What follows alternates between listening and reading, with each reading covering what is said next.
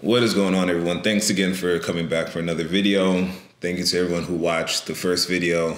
Like I said, I will continue to put these out.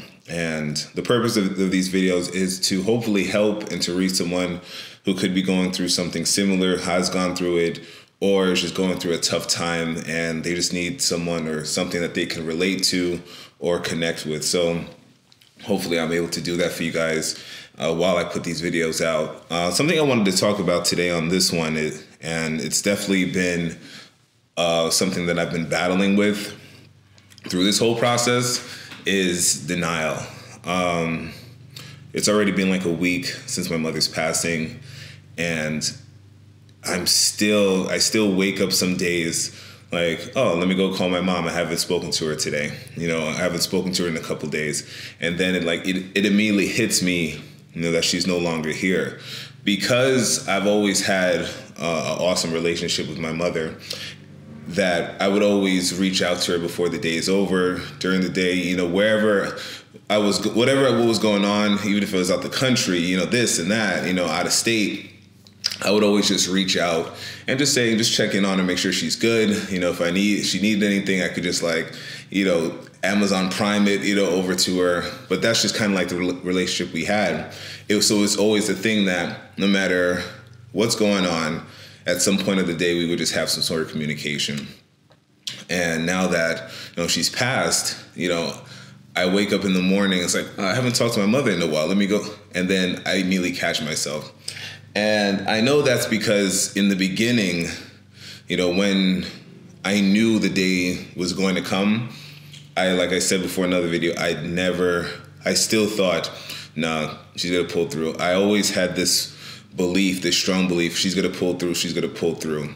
Even when I spoke to everyone and they told me, look, it's down to days, I was just like, nah, I hear what you guys are talking about, but she's gonna pull through, she's gonna pull through. Even when I witnessed her cold body, and I'm just like, okay, she's gonna snap out of it. When the nurse came to pronounce her dead and all of that, I was just like, she's about to just wake up and surprise all of us.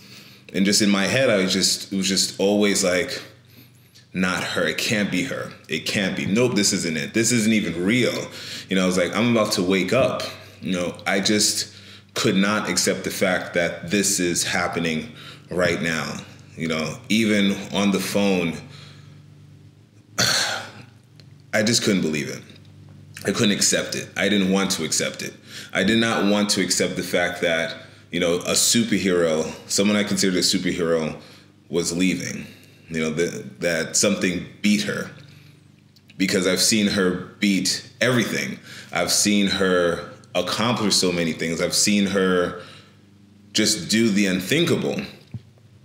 And when I'm hearing people, doctors and specialists saying she only has X amount of hours to live, or hey, it's no more than a week, it's just like, nah, you don't know her. And that was something that made the process of grievance worse for me, because I started to question so many things while in denial.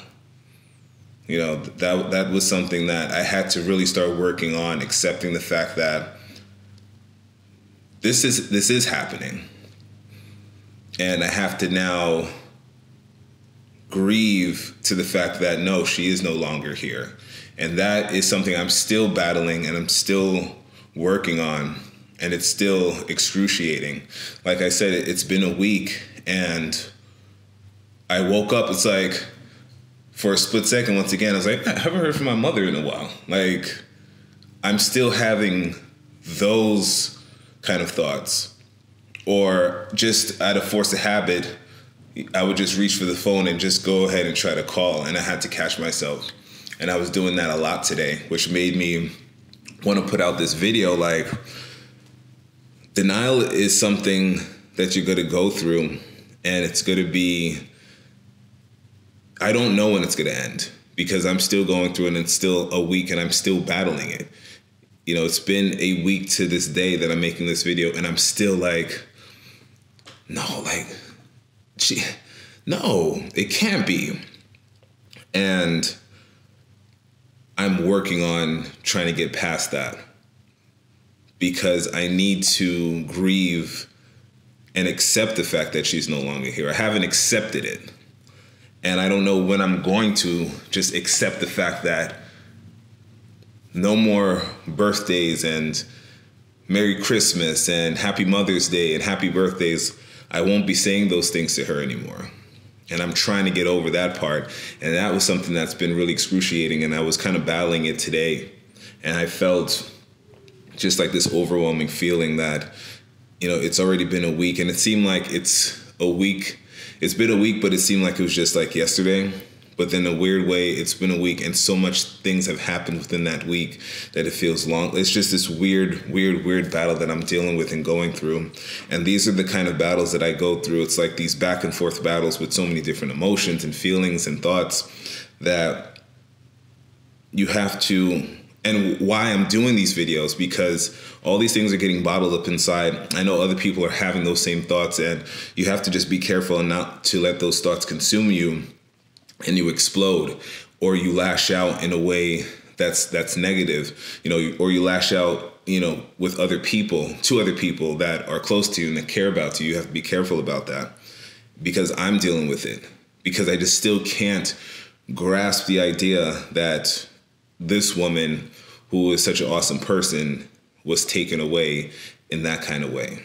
And like I said, I saw the whole process from beginning to end. You know, I was truly there to witness the final breath, and I still couldn't, you know, even seeing it and being there and being present, I still could not accept it. So this is something that you're going to go through, I'm going through, and I'm working on it.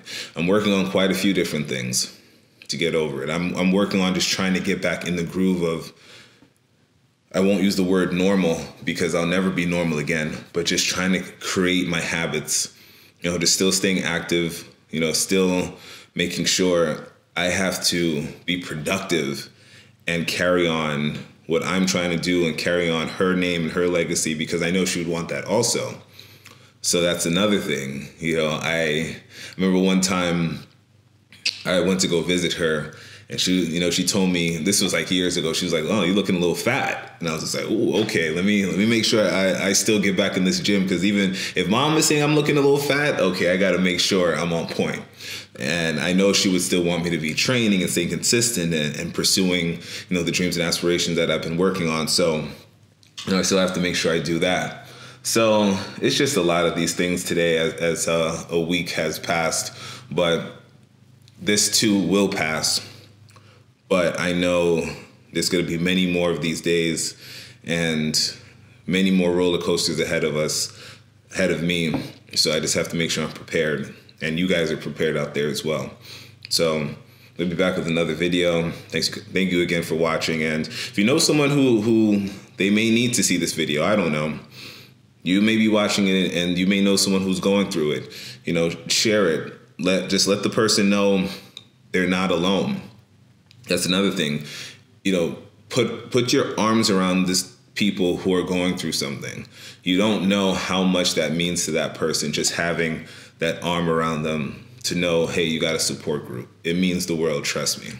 So thank you again for watching. I'll be back with another one. Live life.